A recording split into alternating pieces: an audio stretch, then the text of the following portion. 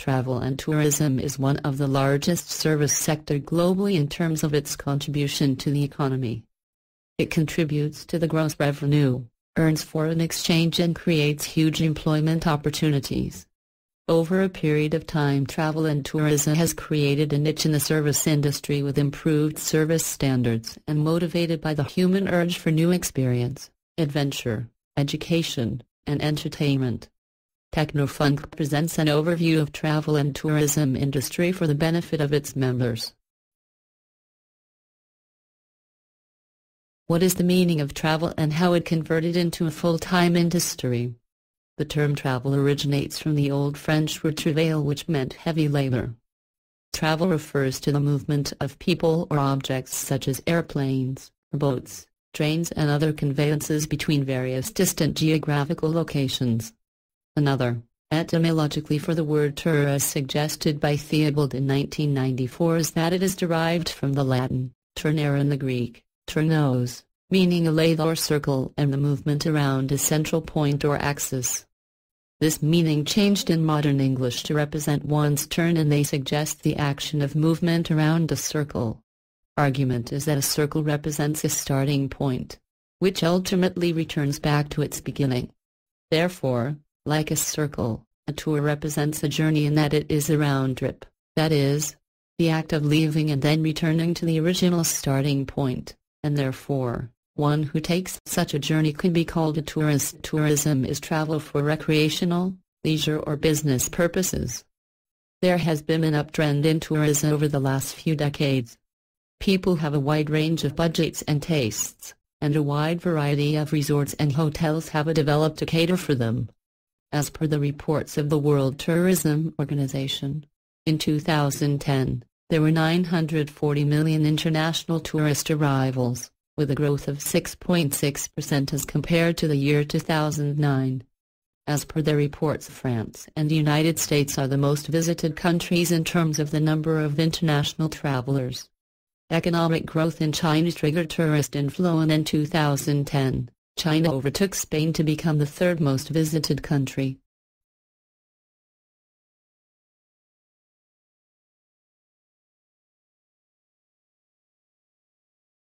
The components of travel and tourism can be broadly divided into 6 key areas.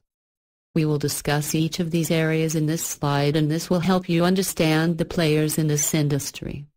First is travel agent. A travel agent provides information to the people on various travel destinations, advises them of available holiday packages to suit their tastes and budget, and chart their travel plan. He would generally sell the travel-associated products like currency exchange, car rentals, insurance, etc. Second are tour operators. Tour operators offer holiday packages which comprise of 1. Travel like by rail, road or air. 2. Accommodation like hotels, resorts, apartments, guest houses. 3.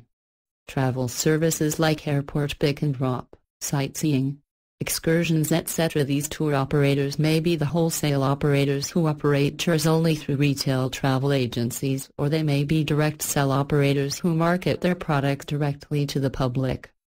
Third component is lodging and catering. This component consists of those who provide accommodation to the people in the form of hotels, resorts, apartments, camps, guest houses, etc. The accommodation may be marketed individually or through the tour operators in the form of package. Direct marketing may require huge costs on advertisement, and selling through a tour operator guarantees the occupancy rate throughout a holiday season. These service providers also take care of the catering needs of the people by providing them huge cafeterias, various fast food outlets, and house or in the form of a galleria.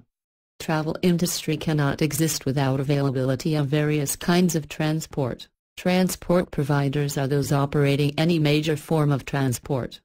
They could be airlines, cruise lines, car rentals, and rail companies.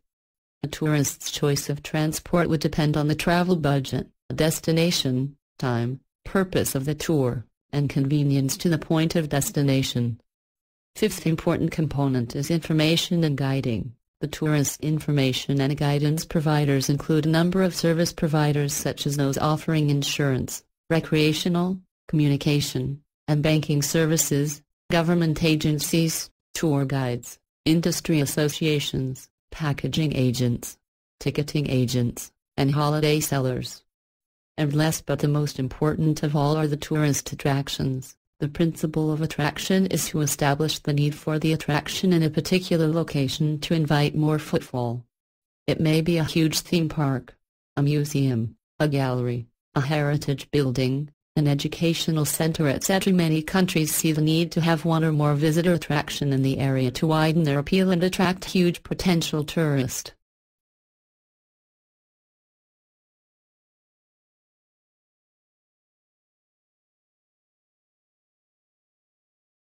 Wealthy people have always traveled to distant parts of the world, to see great buildings, works of art, learn new languages, experience new cultures and to taste different cuisines. There has been an uptrend in tourism over the last few decades, and now national or international travel for short breaks is very common. Tourists have a wide range of budgets and tastes, and a wide variety of resorts and hotels have been developed to cater for them. The terms tourism and travel are generally used interchangeably. However, travel has a similar definition to tourism, but implies a more purposeful journey. So the travel could be done for leisure or to accomplish any specific purpose, like IT professional traveling on site to meet a customer on his project. Hence, tourists can be classified broadly into two types. Business tourists. These people travel to meet their work-related needs, like to attend business conventions, meetings, conferences, or to meet any purpose which is incidental to the work requirements. Leisure tourist. These people travel for pleasure. Lately, the leisure tourism has emerged strongly owing to changes in lifestyle, consumption pattern of people, growing leisure needs to distress and rejuvenate. Leisure travel may be done for holidays, sports, education projects, school trips, family outings, weekend getaways, etc. Travel and tourism has become a full-grown industry over a period of time. Let's understand how it impacts all of us. How does tourism industry impact a country? The impact of tourism industry can be classified into the social and cultural impact, economic impact, and environmental impact. Social and cultural impact signifies the impact which it creates in terms of social changes in the lives of local people, improvements in infrastructure, lifestyle changes, etc. Economic impact can be quantified in terms of monetary benefits and overall economic development of the society. Environmental impact refers to the impact on the nature and surrounding areas. Tourism may have different effects on the social and cultural aspects of life in a particular region depending on the strengths of the region. The effect can be positive or negative. Positive impact. To boost tourism, huge money is invested to preserve the local heritage, to improve infrastructure, to provide better local facilities, which in turn creates better education, better leisure facilities, organizing frequent social events, and thus a better lifestyle for the local people. Thus interact with the tourists, mix with people from diverse backgrounds, which creates a cosmopolitan culture in the region. Due to the demand for better services, varied employment opportunities are created within the region, and therefore people do not feel the need to migrate to other cities to earn their living. Negative impact. Due to the heavy traffic in the region, the infrastructure may not be able to cope with the increased rush, thus leading to overcrowding, poor sanitation, which may further lead to diseases brought to the tourists as well as local people. The intrusion of outsiders in the area may disturb the local culture and create unrest among the people. The local people may copy the lifestyles of tourists through the demonstration effect, and the result could be loss of native customs and traditions. Some people may enter into criminal activities to fetch easy money from tourists, which leads to increased crime and antisocial activities and loss of moral and religious values. Tourism industry has contributes to the economic growth of a country through factors like industrialization, education, advanced technology, higher number of qualified professionals, opening up of foreign markets, liberal trade policies and better advertising and strategic marketing. The above factors collectively boost the economic reserves of the region, thus leading to rise in income and better disposable income. Tourism can also benefit economies at regional and local levels, as money comes into urban and rural areas, which in turn stimulates new business enterprises, greater markets, and promotes a more positive image of the area. The income generated helps the national balance of payments, earning revenue through direct taxation, as well as from indirect taxes on goods and services purchased by the tourists. Environment is surrounding atmosphere or condition for existence. The impact of tourism on environment is both positive and negative. Positive impact. In order to attract more tourism, special emphasis is given on overall beautification of the surroundings. Regular planting of trees and landscaping are done to enhance aesthetics. Huge investment is done to improve the facilities in the area, like sitting areas, shades, proper sanitation, drinking water, etc. More emphasis is given to preserve the monuments, heritage structures to attract more tourists. Negative impact. Any kind of a development requires some interference with the nature. Overdevelopment comes at the cost of nature.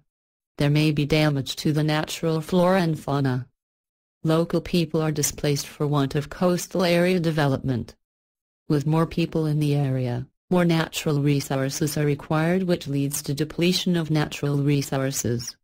Waste disposal problems crop up, and without proper measures to handle this problem, it may worsen the situation.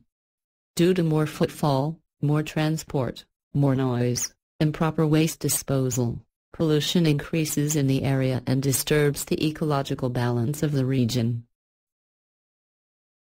One of the major challenges that tourism industry faces is the fluctuations in currency exchange rates. The inability to know the value of a currency means that long-range tourism prices are especially hard to predict, and the fallout from this monetary instability is already impacting multiple tourism support systems.